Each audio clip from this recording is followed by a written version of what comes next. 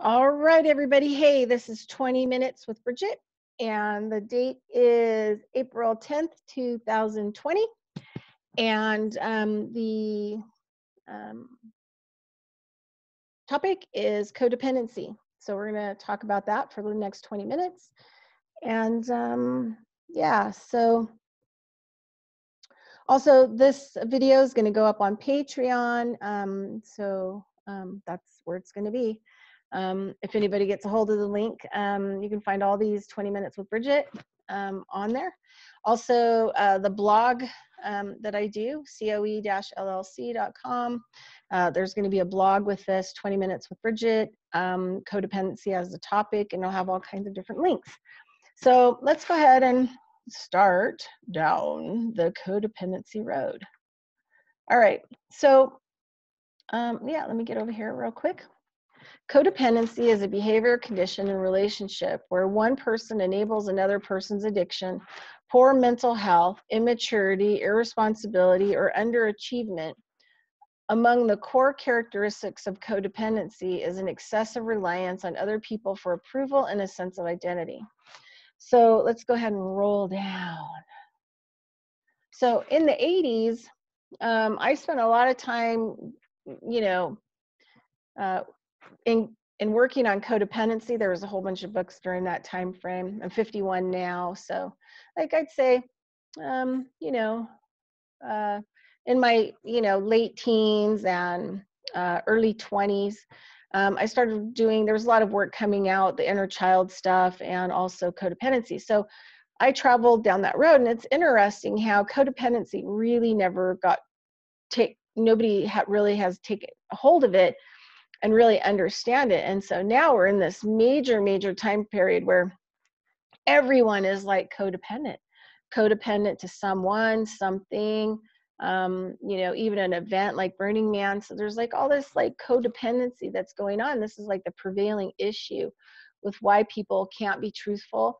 They can't be honest. They can't think correctly. There is like no critical thinking. I think I also put on this blog books for Rudolf Steiner, The Karma of Untruthfulness, where he talks about like everything that's going on.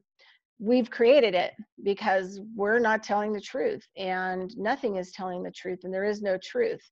And in order to, figure out what the truth is, you have to get yourself off codependency. You have to stop the codependency entirely so that you're driving your bus. Nothing else and nobody else is driving your bus for you while you just ride along.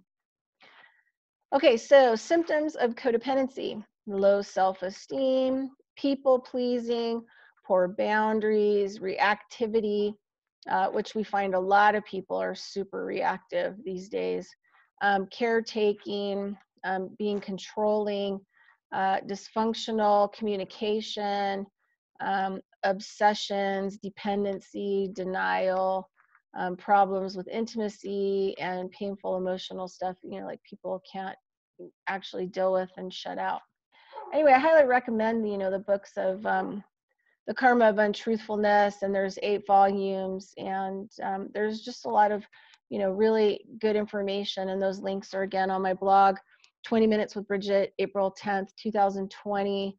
And it's codependency for the topic. So I wanted to talk about a couple other things. And so, a big thing that people are into right now and that they like to use as a reference term is the cult of personality. So, the thing is like, there couldn't be a cult of personality on any level or shape or form if people weren't codependent. So I'm just going to read kind of a definition of cult of personality from Wikipedia.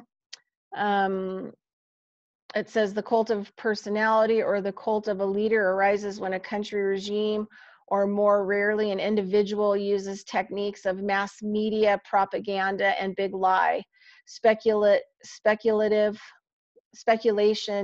the arts, patriotism, Hollywood, and government organized demonstrations. We could also add false flag events in there, and rallies to create, idealistic, heroic, worshipful image of a leader often through unquestioning flatter or praise.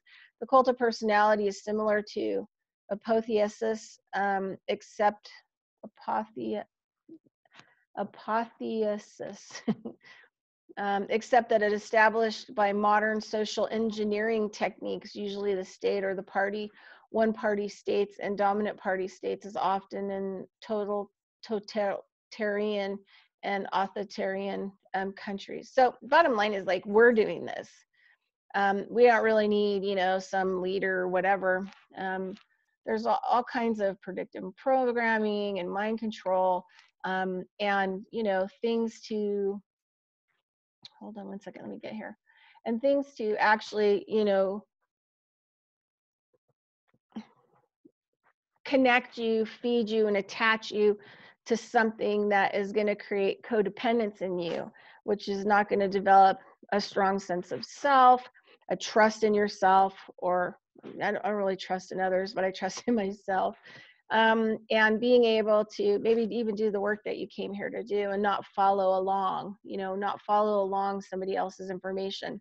And when we're codependent, we can't critically think because we're low self-esteem or reactive to other people, events, and whatever else. And that reactive part is really what blocks us from being able to figure out the truth, right? So when we're developed in America as codependent people, there are so many things. I mean, we have so many of these statements, like, for example, be ladylike. It's a very codependent statement because, what is that? I mean, nobody really ever tells you, maybe you might learn that if you wear a skirt, you have to keep your legs together, right? But if you wear pants, then, they're still telling you to be ladylike, not being able to be who you are and express the way that you want to express yourself. And then you become insecure about everything about you because you don't understand what's being said or projected onto you. And so then you start to see everything that you do as bad. And so you're constantly looking at other people and things, to figure out how you're supposed to be and how you're supposed to act, right? So there's, I was trying to figure out, I had a statement here too. Oh, this is my favorite codependent statement. Actually, I have two favorites. Who do you think you are? So every time that you get out of a box of somebody else's like thinking and control, and they get reactive, one of the first things they're going to say to you is, who do you think you are? That's a very codependent statement because it's trying to force you back under as an enabler of that person's reality, right? So they can utilize your energy because you can't think or walk away or decide, what the truth is and how you want to live your life and who you really are. The other one is, if you don't have anything nice to say, don't say anything at all. That's super codependent. And so whoever's training us, in early development part of our years, whatever nice is or not nice is a project, is their mental projection. So these are like general terms that they use to keep you kind of in and under control, and making you confused and nervous and insecure and feeling bad. And if I was to like pick, what the original sin would be, like, if I was going to tell people like what kind of a definition that I would use, the original sin is when you first learned that you were bad, but you weren't given the details of what that was. So you grow up with this overwhelming sense of bad, because you were given no real definition of what bad was or what you were doing that was bad. And that's the original sin, the moment that somebody projected onto you that you were bad, that there was somehow something wrong with you. And this is part of the codependency, right? The attachment. And so I put some things here like, we're never allowed to confront, ask questions. People get really mad and reactive, right? Because how dare you like stick your head out of your codependency? Stay in your box of codependency and don't ask that kind of information because it's none of your business, kind of a thing. We're not allowed to confront misinformation. We're not allowed to come up with our truth as we collect data. You know, we're not even allowed to, unless you go to school, you don't know how to research. You don't know how to collect data. You don't know how to accumulate a whole bunch of things to actually try to form your own opinion through critical thinking. That's part of codependency, doesn't really like that as well. So, you know, you can have codependency to clothing, act like a lady, wear a dress. You can have codependency. I saw a really crazy video today on Global Vision, who's from Russia, just love him, who he was showing, I think it was called subliminal messaging, and, you know, like global mind control. So YouTube channel, Global Vision, if you're watching this, you should go look at that. I might actually add it to the blog, but it like blew my mind on the conditioning and like, whoa, I mean, like we're talking like super theatrical that the system is doing these things they're calling transmissions and stuff like that worldwide. Total mind control. It kind of scared me. I got to the middle of the video and there was this like Lord of the Rings eye. You have to see it to believe it. And it's there's a voice talking and there's like 200,000 people there. And the eye says, look at me in the eye. And that's when I like freaked out. I was like, yeah, that is just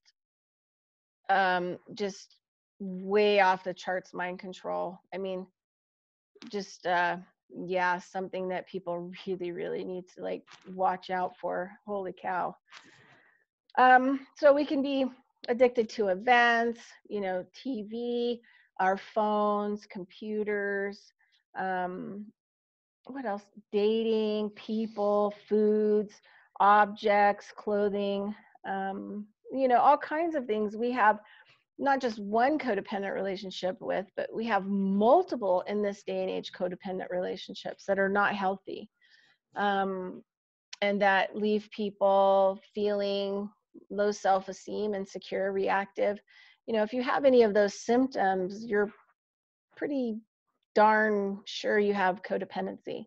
There's a really great book. It's called Codependency No More. I put the link on the blog. And it was one of my favorite books that I read in the 80s about codependency. And so, yeah, get yourself some codependency relief. Okay, we're moving into, I just want to morph out here. So we're going to do the mudra for today. So hold on one second. I've got to scroll to go get it because I forgot to put that link up. Okay, so we're going to do a mudra and breathing. It's called Kale Savara Mudra, and it's mudra calms the mind, soothes the avalanche of thoughts or emotions altered. It is a powerful, and you can change your character traits, removes the addictive behaviors. There's something else on here I really like that it said.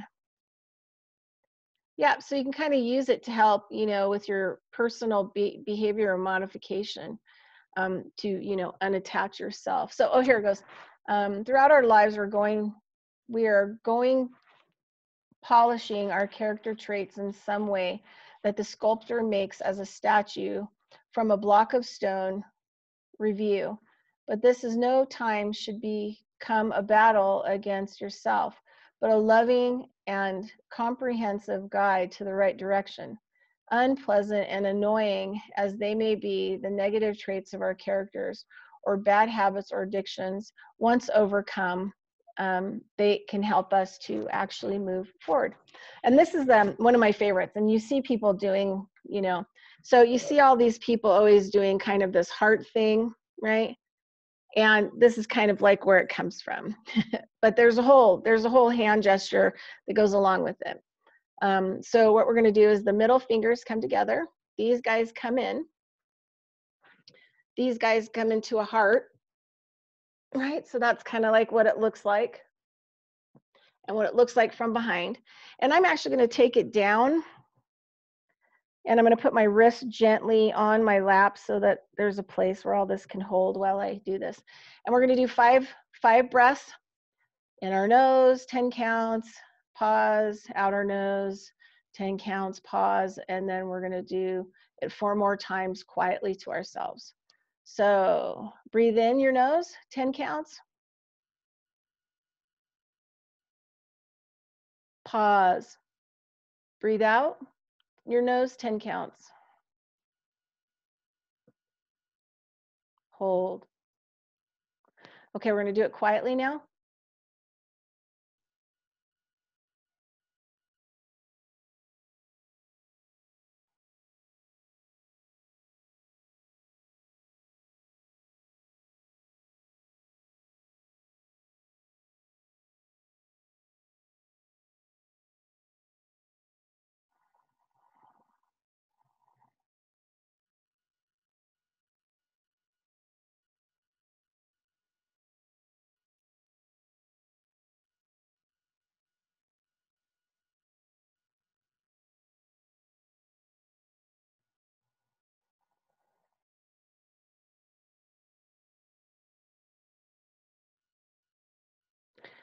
Okay, that's it for today. Thanks so much for watching. Have a great day. And yeah, we'll talk to you soon.